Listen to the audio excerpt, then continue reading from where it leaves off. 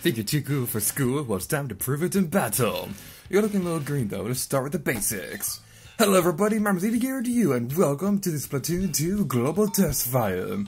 This was a demo that Nintendo released pretty recently to serve as a way to test out the game's online functionality. Splatoon 2, this is the sequel to the original Splatoon game for the Nintendo Switch. We don't have a release date quite yet at the time this video is being recorded, but this is a game that I am greatly looking forward to because, as you guys probably know, Splatoon is my favorite game on the Wii U, so I'm really happy that we're going to get a sequel to it for the Nintendo Switch within the first year of the system being a thing. So the gameplay for Splatoon 2 is basically the same as the original. You're going to be covering up the ground in your team's colored ink, and whoever has the most ink splattered on the ground will be the winner of Turf Wars. Now there are a couple changes here and there, which we'll be getting into a little bit later in the video.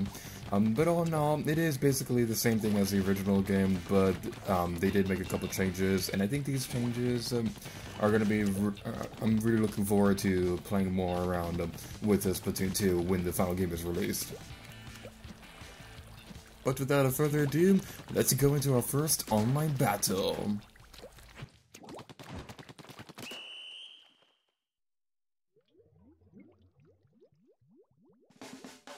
Tougher, ink the most tough to win.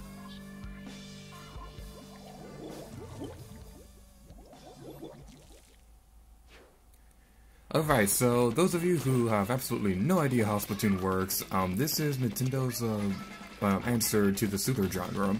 Except, rather than getting points from attacking your opponent, you get points from covering the ground in your own color of ink. Whoever has the most turf covered at the end of every match will be the winner. Now, as you saw right there, your ink will run out eventually, but if you swim in your own ink, your ink tank will be refilled. The really nice thing about this game is that they changed the ink tank, kind of. And what I mean by that is that there's now an additional bar on the ink tank that will tell you how much ink you need to use your sub-weapon. This is going to be very useful in the final game because sub-weapons are very important for the many different strategies that people will be using when they play online. So I'm very happy that I do believe that there was something like this in the original game. I'm not entirely sure off the top of my head, but I'm very happy that if there was in the original game, then at least they made it more noticeable in this game. So a few other things that are pretty different about this game compared to the original one. As you can see on the bottom of the screen, there's an icon saying "this way." In the original Splatoon game, at least in the American version, you press up on the D-pad to say "come on." Unfortunately, people eventually took this the wrong way because people would use this as a rage button, where if they died at one point, then people would spam the "come on" button and the message would just get lost. I'm really happy that they changed it to say "this way" now, so that the message will be more clear that if you press this button, it means that you want your teammates to come over to you. So I'm really happy that they made that change, and it's one of the many things that the Splatoon 2 is going to be doing that I'm really looking forward to. And that right there, you saw a special weapon. None of the special weapons from the original game are going to be returning in Splatoon 2. All of them are going to be brand new. The Tenta Missile is this game's answer to the Ink Strike. How the Ink Strike worked in the original game was that you played Splatoon with the gamepad, and you tap the gamepad to fire an Ink Missile at a certain part of the map. There is no gamepad on the Nintendo Switch, just so they obviously had to change this around. How it works this time is that you're going to aim the Tenta Missile, and it'll tell you where all the opponents are going to be located at. And you can only fire it if you lock onto an opponent. The missiles themselves are a bit easy to avoid once you get the hang of how they work, but what is by far the most useful part of the Tenta Missile is the ability to spot your opponents, even if they're across the map. So I think this is by far the greatest part of this weapon, I personally think that it's going to be like the unsung hero of the Tenta Missile. And baby Jude is so adorable! Not only do they have a kitty, but now they have a baby kitty! And we were the most valuable team member! Yay!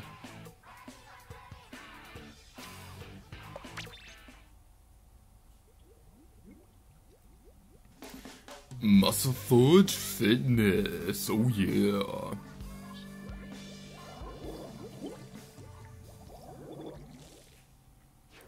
Alrighty then, now we're going to be playing with the roller. The roller is a returning weapon from the original game. Well, okay, let me rephrase that. All the weapons, aside from one, for the global Testfire, are all returning weapons are from the original game. There is one brand new weapon, which we'll see a little bit later in the video, but as for right now, I'm going to be talking about the differences between the rollers from Splatoon 2 and the original game. The biggest change with the roller this time around is when you jump, you're going to be doing a vertical slash with the roller rather than a horizontal one. This is kind of a good thing and a bad thing at the same time. The bad thing is you don't have as much of a range as you do for the original. But the nice thing, what makes me happy about it, is the fact that if you're going up against the roller, then you're going to have a bigger, then it's going to be a bit easier for you to get away from the roller. This is kind of something that I have a problem with in the original game, is that it seemed like I had a bit of a hard time getting away from a roller, but it looks like it's going to be easier this time around. That right there was the special weapon for the roller. I don't remember the name of it off the top of my head. The only one I can really remember is the Missile. But that special weapon, you jump up into the air and slam into the ground with a giant explosion of awesomeness. I'm not that great at that special weapon. I had a bit of a hard time getting used to that one compared to the other special weapons that we'll be seeing later in the video. But I think it's pretty cool, and I can certainly see a lot of the strategies they could be doing with that weapon when the final game is released. It's best used if you're surrounded by other opponents, because if you're surrounded by other opponents, you can use a special weapon to jump up in the air and slam to the ground and destroy all of them at once. I believe you'll even be able to see this a bit later in the video. This video is being recorded in post-commentary because I didn't really feel confident in my ability to do live commentary in a game that I've never played before. So, yay! And also, one thing that's worth mentioning is the fact that, unlike the global Testfire for the original Splatoon game, this one took place over the course of a weekend, whereas the original one, even though there were two global Testfires, they both only lasted like a day. This one, however, took place over the course of a weekend. All the footage you're going to be seeing in this video was recorded on the same Splatoon global Testfire day. I played around with it on the other days, and I didn't record any footage for that, but I just wanted to play around with the game on my own time. But all in all, I'm really loving Splatoon 2 so far, and I'm really looking forward to the final game.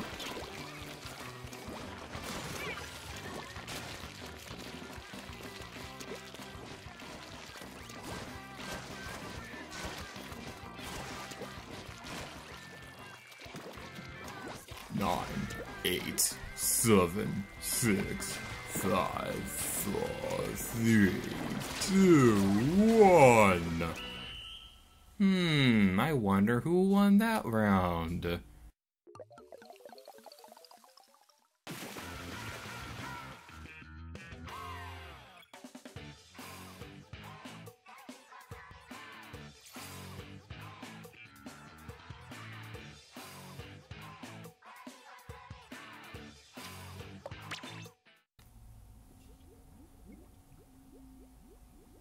And now we're going towards the reef. And there's a birdie!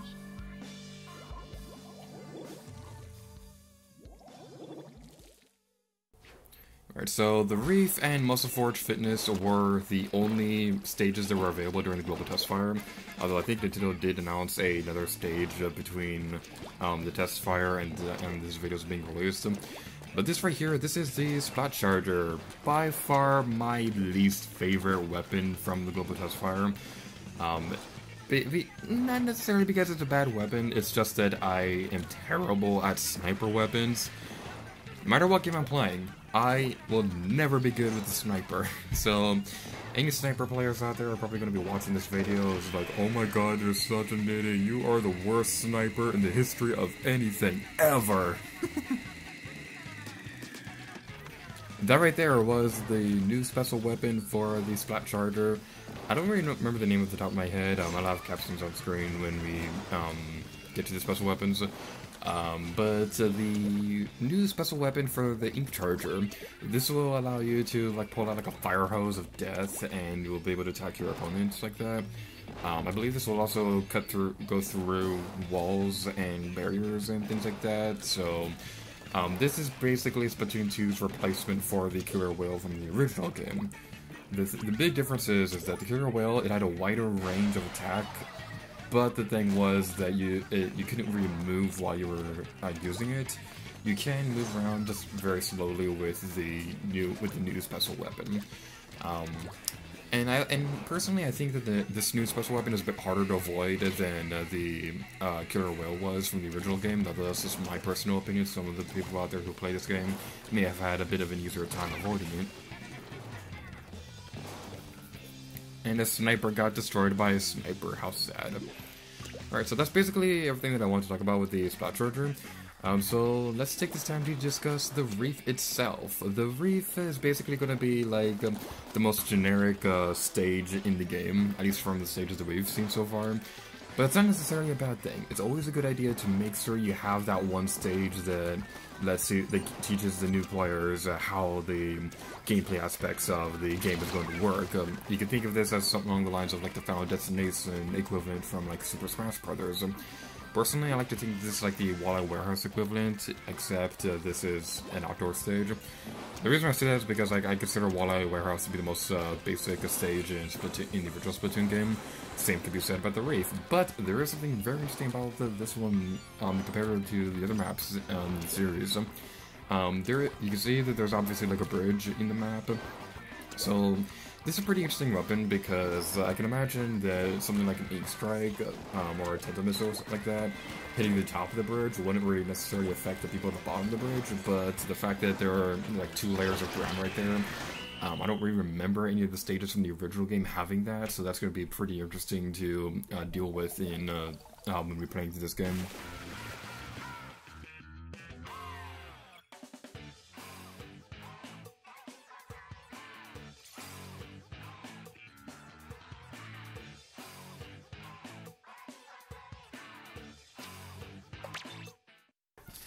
Alright, so now we're going to be seeing on screen right now, and quick shout out to the Max for allowing me to use this footage.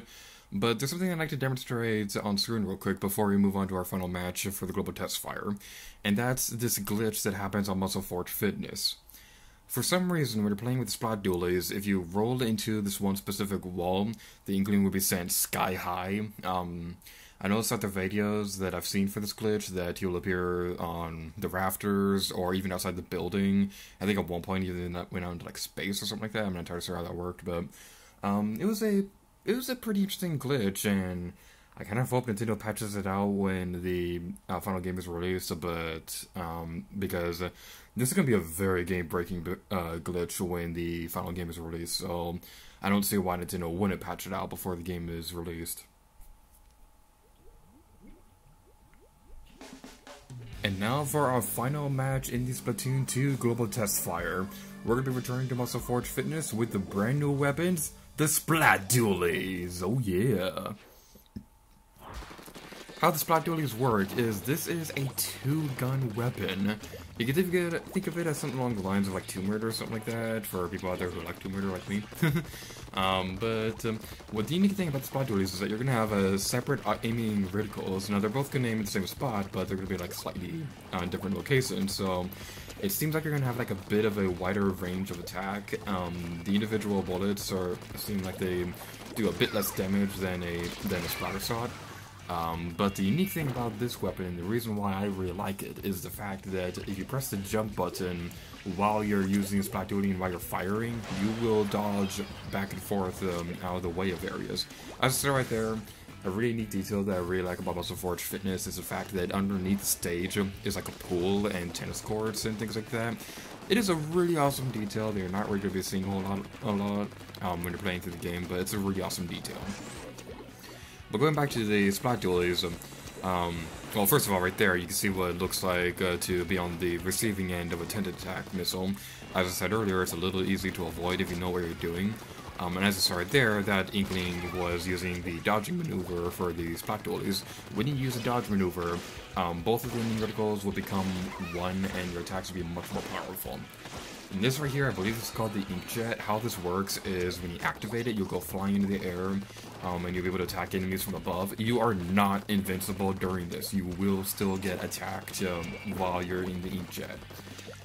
But the cool thing about the Inkjet is when you're firing at your opponents, you will eventually super jump back over to your original location. Another thing worth mentioning about the Splatoolies is the fact that it has a brand new sub-weapon as well. It has the curling bombs. I didn't really use this a whole lot during my playtime with this game, but it's just something that I wanted to bring up. And the last new gameplay mechanic that I want to talk about with Splatoon 2 is how they changed the map in this game. The original game used the gamepad as a way to check as well as a way to always display a map on screen. But the Nintendo Switch is a single screen experience, so they had to change that, obviously. How they changed it this time around is when you press the X button, you will pull up a map that will allow you to super jump by pointing over another player. Something interesting that I noticed when I was playing through this game is the fact that if you don't have your Joy-Cons connected to the Joy-Con grip, all of your aiming controls are going to be on the right Joy-Con. So I'm kind of hoping that people out there who are left-handed have the option to use the left Joy-Con for aiming when the final game is released. I'm not left-handed myself, but this is something that I hope that Nintendo does eventually.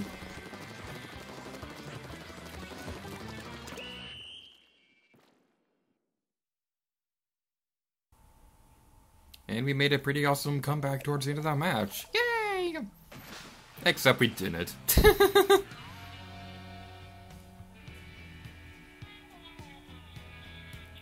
Alright, so before we end the video, one last thing that I'd like to talk about is this game's handheld mode. In the original Splatoon game, there was a mode called Battle Dojo. And the thing about the Battle Dojo was the fact that the player who had the gamepad, it seemed like they were at a bit of a disadvantage because of the fact that it was just awkward to control it when you're playing on the gamepad. That does not seem to be the case in handheld mode on Splatoon 2, so that's just something that I wanted to bring up real quick. And as you saw right there, I don't know exactly what was going on when this was happening, but towards the end of the global Testfire, I was able to play a couple matches beyond the point that we were supposed to. So eventually Nintendo just like kicked everybody off the servers, so that was a pretty funny thing that happened. And that's gonna be it for this video for the Splatoon 2 Global Testfire. If you want more Splatoon coverage, I am currently doing a Let's Play of the original game on my YouTube channel, so if you'd like to check that out, there will be an end screen on screen that you can check out if you want. You don't have to, you don't want to, but I'm really enjoying the original Splatoon game, so feel free to check it out if you want. And thank you guys so much for watching this video, and until next time, we need to gear to you. Oh yeah!